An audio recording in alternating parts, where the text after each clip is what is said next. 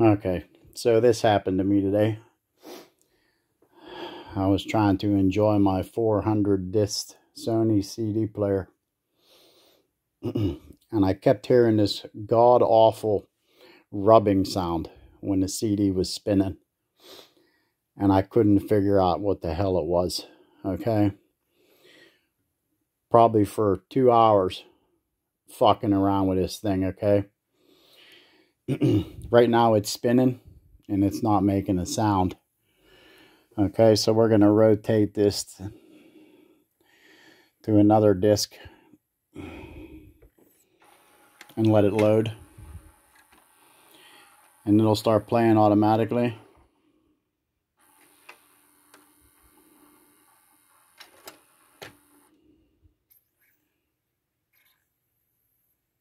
Perfectly silent.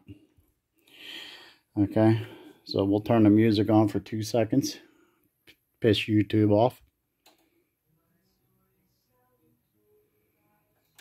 Alright, so now I'm going to tell you what the problem was, because it was so fucking simple that it was stupid.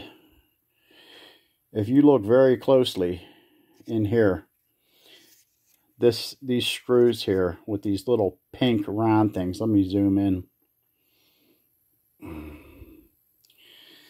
These little pink things right here that have lines in them, there's 3 of them, 3 lines, and they're adjustable. Okay, so I had to remove the screw, remove the round pink bushing, and then move it. Okay, so the mechanism is further back. So in other words, adjusting the angle of the mechanism. It was that simple. Okay, and did the same to this one down here. Just remove that pink bushing, move it to the next line. Okay, in other words, moving it with more pink stuff to the left. Okay, so it's on its last ring on the right hand side. Okay, and it lined that CD up perfectly. It's spinning right now, playing. So if you ever hear that god awful rubbing noise, I thought the damn thing wasn't level. I tried everything, okay, trying to figure out what the hell it was. And that's all it was. Because I had to change this entire laser in here. Okay, this has all been replaced. A new power supply board.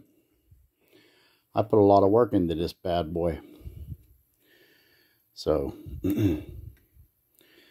if you don't put them on right, it's not going to be straight and it's going to be cockeyed.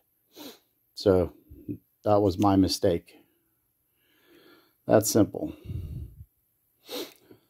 So that's a Sony 400 disc CD player. I'll give you the model number in a second.